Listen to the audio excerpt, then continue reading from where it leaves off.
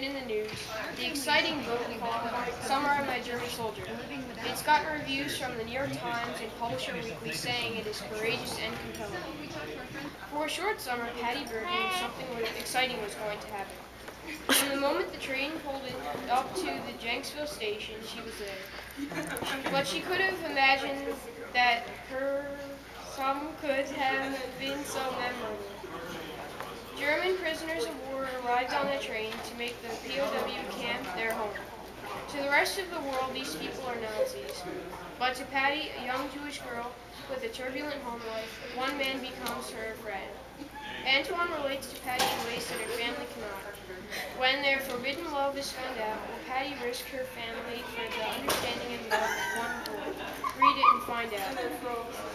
Now join me in welcoming Patty Berg and Antoine Reichert of Forbidden Love. Thank you! We're honored to be on your show. What have you been up to? I just recently was released from the Arkansas Reformatory for girls in Bolton. So let's begin on that day the Germans came to Jenksville. Patty, what were your feelings then? Surprisingly, I was excited that the Germans were coming because it was an important event in our town. When they got off the train, Miss Ben yelled, "Nazis," which made one of the Germans think that it was the greeting and waved. So I tried to wave, but Mary Wren slapped my hand down. And for you, Antoine? I felt this place was better than Germany, but at the same time I felt that the place was hostile. This question is for Patty. How do you think your relationship with Ruth was? Ruth was more than the colored person that cleaned and cooked for the family. She was my friend to me, and she cared about me even more than my parents did. Even when Miss Ben yells at my mother to fire her for various reasons, she cannot because she is that important to me, to my family. While we are on the subject of your family, how do you like your grandparents? My family used to see them every weekend when we went to the synagogue in Memphis. But gas cost too much to go on a regular basis. I love my grandmother, especially just being able to spend time with her. I also enjoy talking to my grandfather about politics. Okay, Antoine, what was it like meeting Patty at Bergen's department store? I felt like Patty was the only real person in town. We met when I asked her for a pocket pencil sharpener. You see, I didn't know the word for it in English, so I asked her. Like usual, another person asked how a German could speak English so well. But I was glad to be talking to her. In case you were wondering, my mother was English and my father studied here.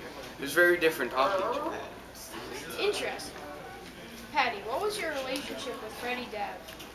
Freddie was a kind that was very poor. My father hated me for playing with Freddie. One time when I was playing with him, I broke the window of a car accidentally, and my father beat me with his belt. Hurts. I'm sorry I brought that up. Antoine, tell me how you escaped from the camp and why. This question's easy enough. I gave the fake diamonds that I bought from Patty to the guard. He took me out on an army truck. The reason why I left was because I was not like the other prisoners, and I did not belong there. Sorry to interrupt, but I was so lucky to find Anton on the night he escaped.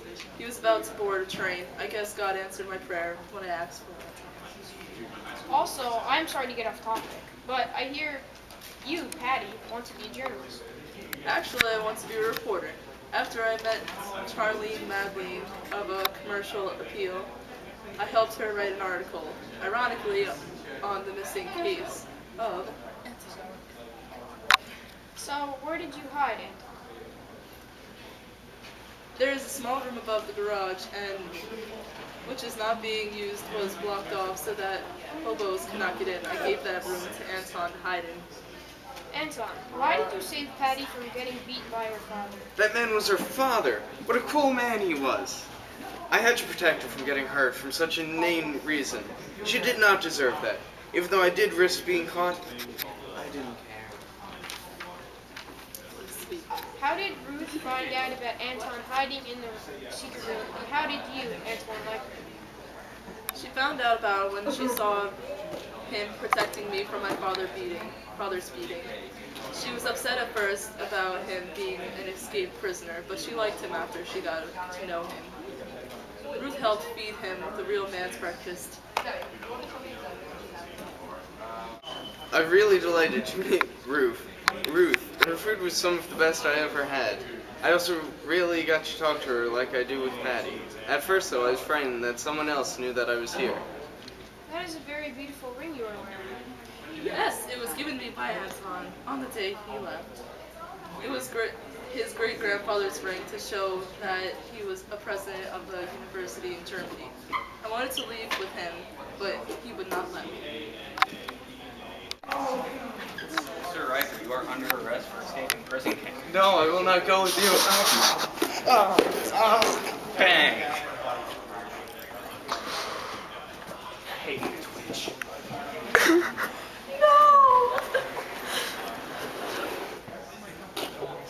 I hear that you got in trouble with the FBI after you lied about hiding Anton in the ring.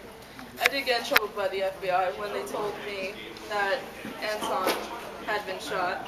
I had to tell them because I loved Anton. I was in a lot of hot water. I had to go to the reformatory school for 6 months. I understand you just left there. Yes, I did, and I'm happy to be out. I will never forget, however, the summer of my German soldier. Thank you for coming. Next week on the Daily Word, we will be talking to Romeo and Juliet. On behalf of Anton, Patty, and me, I bid you adieu.